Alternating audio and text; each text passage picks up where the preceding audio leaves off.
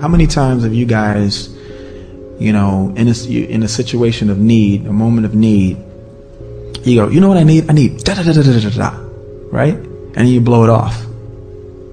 And then 3 years later, there's a guy, on an infomercial describing exactly your idea.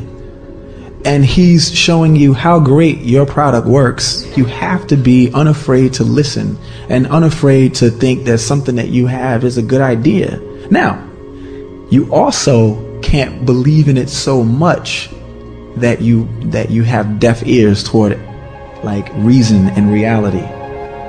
Because you can have the most brilliant idea in the world, but you gotta bet on yourself. You can't think that that one idea and the way that you think it's supposed to happen is the only way that it can happen. Don't wait for the stars to align. Reach up and rearrange them the way you want. Create your own constellation. I say that all the time.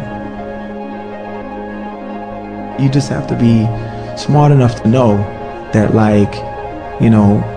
there's so many ways that things can turn out, and there's so many people in their lives that, man, if I would have just made that left turn, or if I would have just stayed in the house 5 more minutes or whatever, woulda, coulda, shoulda. If we would bet on ourselves, but at the same time take in consideration what this moment will mean to us 10 years from now, it could be different.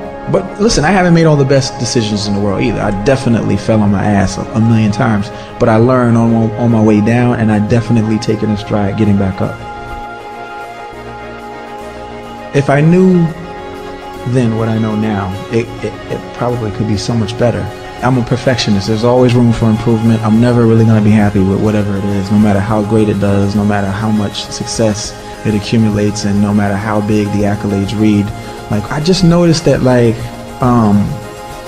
these things kept coming my way, and I would pay attention to it and say, okay, I would weigh it out in my mind, okay, what is the benefit from this? I would always ask myself that, and then I say these things to my mom, and she just would not be surprised. But I was always surprised, what do you mean? This is huge.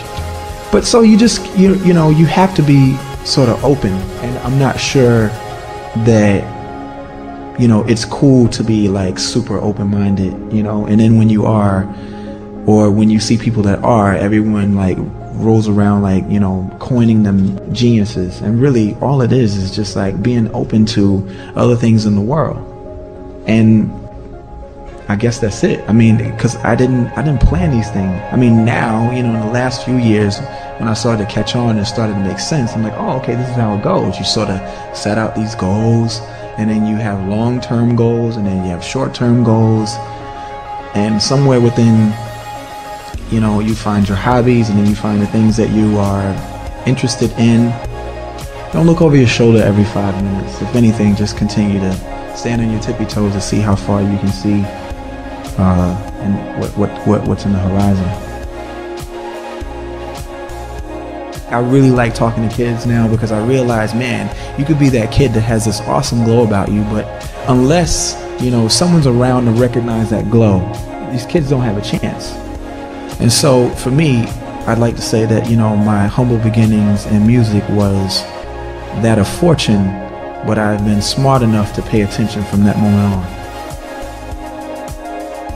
You have to know that look, this one thing will get me in the door. It will allow people to see my perspective, and from then on they'll say, hey, if I want a slice of this reality, I've got to go back to this guy. And the truth that you may not want to hear, or I might not want to say, is that there are 6-year-olds probably doing the same thing that are just as good.